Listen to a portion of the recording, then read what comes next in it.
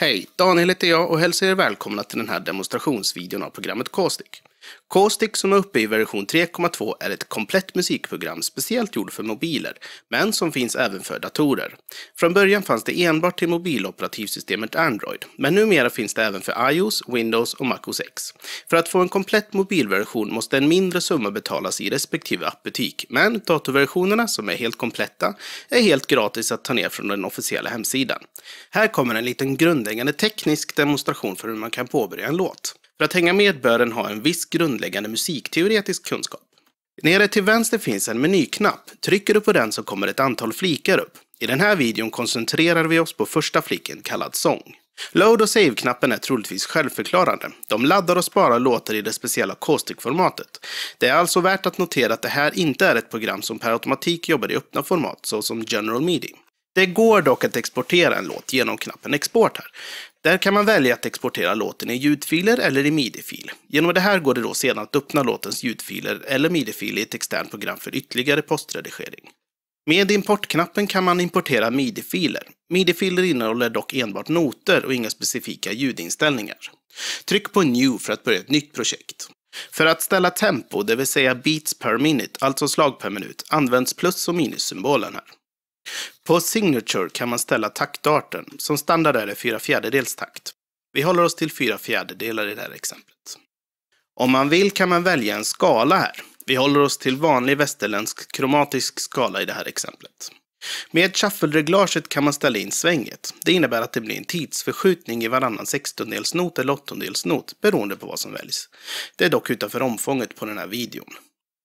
Tryck på rutnätsknappen längst ner till vänster. På den här skärmen kan ni välja att lägga till instrument på någon av de 14 tillgängliga positionerna, eller kanalerna som det också kallas. Det går alltså att använda 14 stycken instrument samtidigt.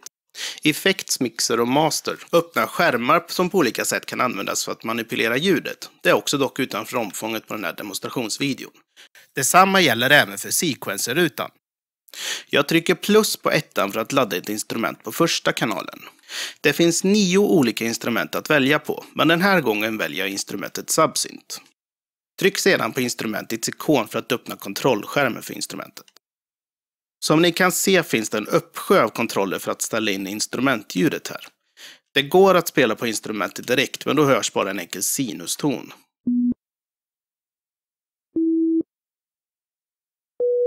Så för enkelhetens skull väljer jag att ladda in ett färdiginställt ljud genom att trycka på Select Preset och välja en inställning ur fillistan här.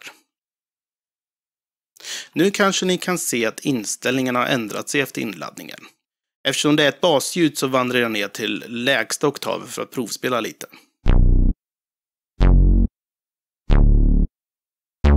Tryck på listen med en massa hål i till vänster för att scrolla mellan de olika delarna av programmet. Jag väljer att scrolla ner ett steg för att komma till den så kallade pattern-editorn, det vill säga arbetsytan där man sätter dit noter tillhörande instrumentet. Här visas en takt. Hädanefter kallas arbetsytan för en pattern i videon. Varje tjockare streck här är fjärdedelar. Varje liten cell utgör 16 delar. För att välja andra rytmvärden, tryck på knappen Grid. Längst till höger finns 64 delar. Pattern ökar inte i grafisk upplösning, istället ökar visuella storleken på pattern. För att se hela takten måste man alltså scrolla åt höger. Sen finns det 32 delar, 16-dels trioler, 16 delar igen, 8-dels trioler, 8-delar, fjärdedelar, halvnoter och helnoter. Knapparna längst till vänster är till för att utöka storleken på en pattern till flera takter. Jag föredrar att använda 16 delar när jag skriver in noter, så det väljer jag igen. Patterns upplägg är att det lodräta ledet motsvarar tonhöjd som går att se på keyboarden till vänster, medan det vågräta ledet motsvarar tid. Tryck på den här knappen om du vill använda en metronom. Eftersom det är ett basljud som ska användas scrollar jag neråt till tonhöjd genom att greppa tag i keyboarden till vänster. Här nere till höger finns transportkontrollerna. Man kan välja att spela in i realtid genom att trycka på inspelningsknappen och spela på keyboarden. Det är dock utanför omfånget i den här videon. Strecket som vandrar från vänster till höger visar vart instrumentet spelar för tillfället i pattern.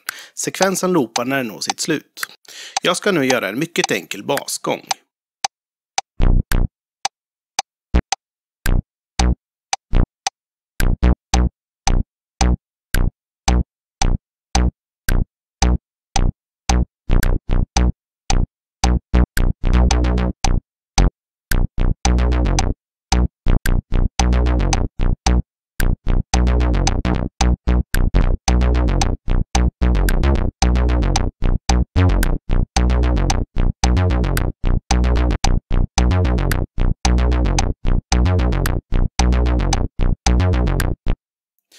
Det här var allt jag hade att visa i den här grundläggande demonstrationsvideon. Tack för att ni tittade!